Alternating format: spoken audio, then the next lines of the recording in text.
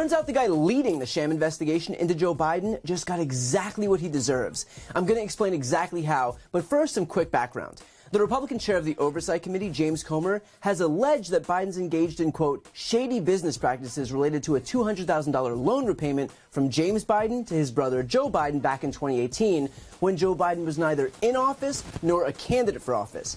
And yet, still that hasn't stopped Comer from using that completely unsubstantiated allegation as a predicate to proceed with an impeachment inquiry against Joe Biden. So now you're caught up. Here is the amazing part. It turns out, according to a new report from the Daily Beast, that James Comer and his own brother are also engaged in some deals, with one quite literally involving a $200,000 payment. From the Daily Beast, according to Kentucky property records, Comer and his own brother have engaged in land swaps related to their family farming business. In one deal, also involving $200,000 as well as a shell company, the more powerful and influential Comer channeled extra money to his brother, seemingly from nothing. Other recent land swaps were quickly followed with new applications for special tax breaks, state records show. All of this, perplexingly, relates to the dealings of a family company that appears to have never existed on paper.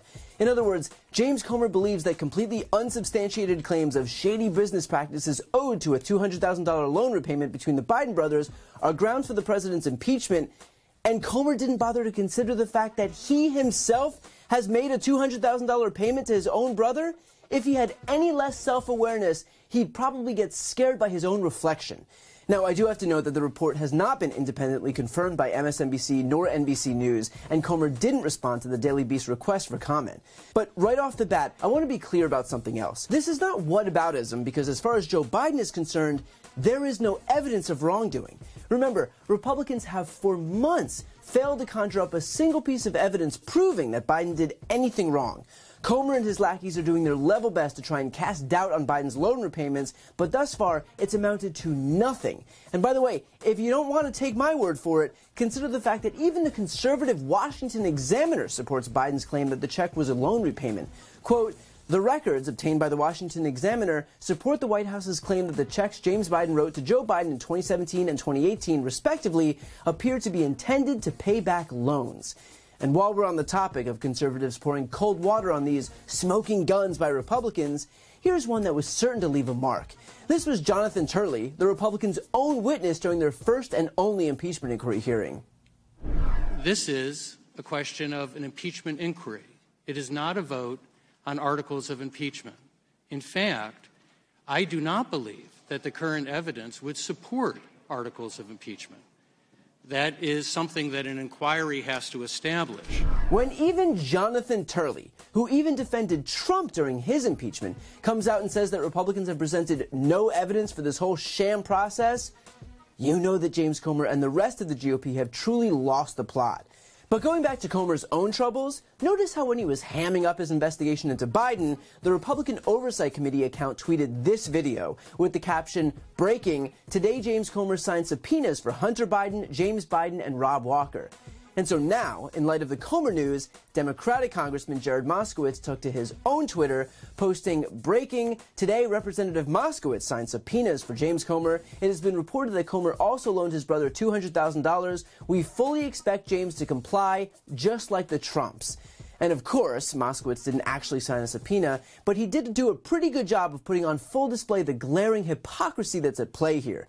And let's be clear, Comer himself wasn't the only one drumming up this farcical story. Let me draw your attention to this reaction from some Fox News hosts who were quite concerned about Joe Biden's quote-unquote scandal.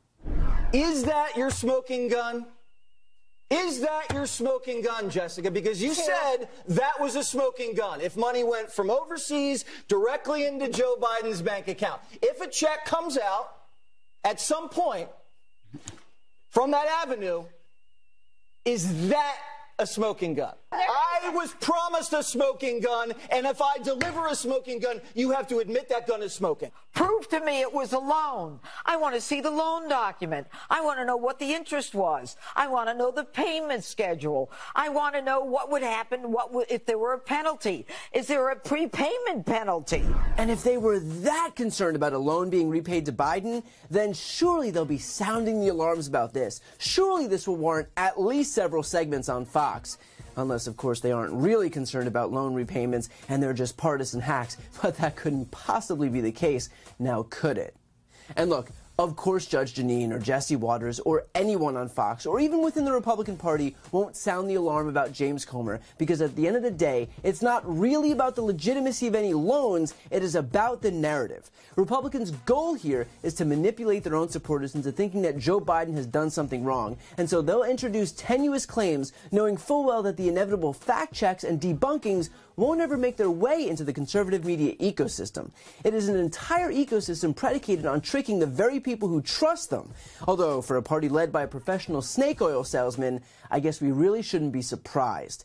So they may continue this sham impeachment inquiry process, if only because they have no shame, because otherwise the embarrassment might actually be enough to make them rethink their actions.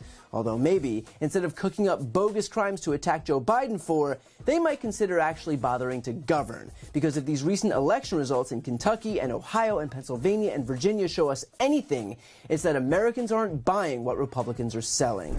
Before you go, to see more content from MSNBC, make sure to subscribe to this channel by clicking the link right here on the screen.